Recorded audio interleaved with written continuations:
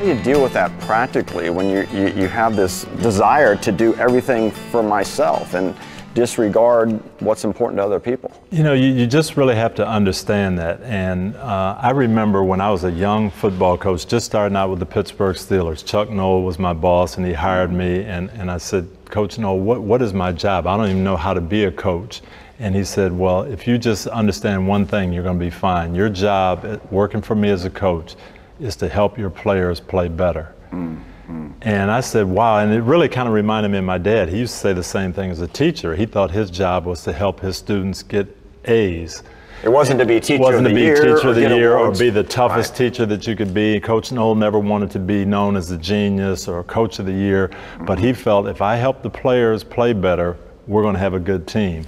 And that really does test, why am I doing things? What's my motivation? Am I in it for myself to make me look good, to get something out of it, to get a better contract, or am I there to help the people I'm working with? And that's something I never forgot over the years, and it's still the same way with my family. What's my job as a dad? Is it to be the toughest dad I can be, to make sure people think, oh, my kids are great? Or is to help each and every one of them be the best they can be. And we have to test our motives sometimes, and it's really got to be helping them be the best they can be. I think it all comes down to what is the motive of our heart? Am I a serving or a self-serving leader? Am I in this to give to others or to get from it? I remember a quote from the great statesman and Prime Minister Winston Churchill, who said, "We make a living by what we get, but we make a life by what we give." And so we need to be constantly, I think, asking ourselves as men and as fathers, how can I give more to my wife? How can I give more to my kids? But it's counterintuitive, and that's the tough thing about it. No, it really is. We're so programmed, and if we don't watch ourselves, we'll find that selfishness seeking in. What's going to be best for me as opposed to what's going to be best for my wife, my kids, the people that I'm really serving. And that's what it's all about. You know, you mentioned the Super Bowl win, and that was great for me, and I love the pictures of the trophy and everything, but it's still not as meaningful to me as when I get a letter from one of my former players saying, Coach, I'm glad you talked to us about these off the field things. I'm glad you talked to us about being a husband and being a dad, because now I'm not playing anymore. And yeah, I can look at my Super Bowl ring, but it doesn't help me in my marriage. But some of the things that you talked about have really helped me. That's what it's all about. And we have to understand that this is hard work, and it's hard work to be giving to others. Again, we're going against the grain of, you know, our fleshly and selfish nature. But you know, we need to realize that when our kids want to go to a party that we don't think they should go to, or a movie, or whatever it might be, that we don't just go take the easy way out. We do it the hard way, and we say, you know what? I know everybody else is doing that, but we're not going to do it. But you know you're going to get some headwinds from that. You know that you're going to get some pushback, but you're not taking the easy way out. Instead, you're saying, no matter what, I'm going to take some bullets, but I'm going to do what's best for my kids. Goes back to what Coach Noll said. What is my job? My job is to make my kids the best people they can be. If I keep that in mind, I'm going to do the right things. I'm going to do the tough things when it has to be done. Tony, as a Super Bowl winning coach and as a man, you really have been an inspiration and a model to so many people. But we know that you and I aren't perfect as fathers and as men. And there's only one ultimate role model who is the perfect role model. What inspires you about the life of Jesus as being our ultimate role model? Well, I think I look at Christ, and number one, he understood his mission. He understood what he was here for. And number two, he just poured out the whole time he was here, he poured out into other people. And those are probably the two biggest things, because so often we get confused about what our mission is and why we're here on earth and what we're supposed to do.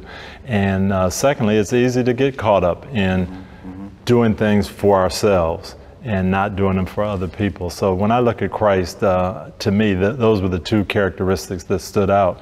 And I think too, just being that role model is so great. I remember when I came into pro football to the Pittsburgh Steelers, and Coach Noll was up in front of us, and he gave us the playbook, and he talked about what we should do. And he said, but when you don't have a chance to read this, Watch these veteran players. You rookies, follow them. If you follow the vets, we're going to be in good shape because they know and they'll lead you in the right direction. And that was so critical to me, to have guys who had been down the road, who had been there going where I wanted to go, that could lead us and that we could follow. And then when I became a veteran player, I wanted to do the same thing. I wanted to help the younger guys be as good as they could be. But having that role model to show you is so important. It really is. I remember a story that you told me not too long ago, which is probably one of the only times that you've really been angry, and it was with some of your players. I believe right here in Tampa Bay, right? The only times I ever yelled at our team. You yelled at somebody? Tony, don't you yell? 1997, or 1996, we're just starting, my first year with the Bucks, and we can't win a game. We can't win a game to save our lives. We're just losing at the last minute, having all kinds of problems. And I stayed calm through the whole time, just instructing, doing things that way. But then on a Tuesday, which is a player's day off, we had two guys who had appearances in town, one at a car dealership, one at an elementary school, and they missed them. And the next morning, they came in, and I said, you know what? We are not setting the right example. And I just got madder and madder and madder. And finally, I blew up at him. I said, we won't win a game until you guys learn how to be good role models. So what you're really saying is, guys, this is important to win games and to be great players, but you are role models, and you got to take this job really seriously. And I think the same applies to us as dads. We think, oh, the role models are the guys like Tony Dungy and others that are in the spotlight. But as dads, we're really role models to our kids too, right? We absolutely are, and we have to be. And so it becomes not just what we say, but what we do. And that's what our kids are watching. They're listening, but they're really watching us. Remember the scriptural insight that the Apostle Paul gives us in 1 Corinthians chapter 11, verse 1. He says, follow my example as I follow the example of Christ. I mean, I'll tell you one thing, I'm not going to say that to anybody. I'm not going to say that to my wife or my kids, because I know how fallible I am as a man and as a father. How does that make you feel? Well, the first time I read that, Mark, I felt the same way as you. I could never say, follow me, because I know I'm not perfect and I'm not doing things exactly right. But the more I read it, the more I understood what Paul was saying. He's saying, I'm following Christ.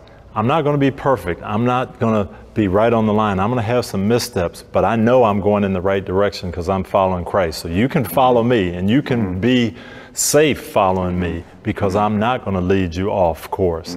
And I think that's what we as dads want to be able to say to our kids, to our wife, to everybody in our family.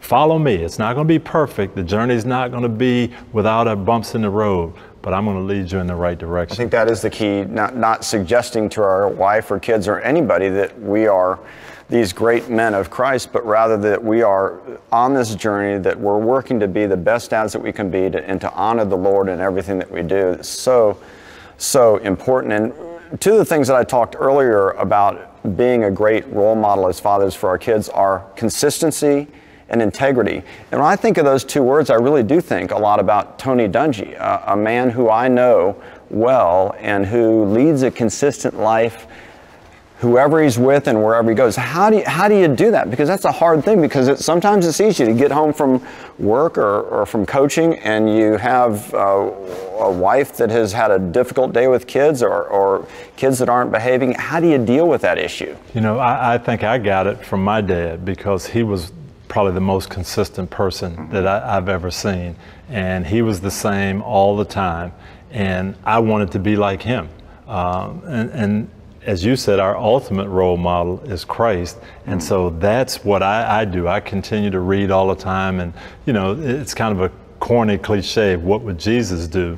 But when you think about it, if that's the role model and that's the standard, trying to get that way, trying to be consistent and have that integrity all the time is important. And I used to tell our players all the time, it's easy when you win to go out and do an interview and to be humble and to give credit to everybody else. How are you when you don't win? When you lose a game, can you be the same way? That's important. It is, and that consistency, and you mentioned integrity, and C.S. Lewis said, you know, integrity is doing the right thing even when no one else is looking. And so we have to make sure, even when no one is watching, even when it's just us in God, that we honor Him in everything we do, because ultimately it will show out in the way we handle ourselves and behave in our lives. And how can you do that, though? How do you really build that in you where you're going to keep that integrity and do it, as you say, when no one's looking? Well, I think it's what I call being open for inspection, making sure that, especially if you're married, your wife or someone that's very close to you.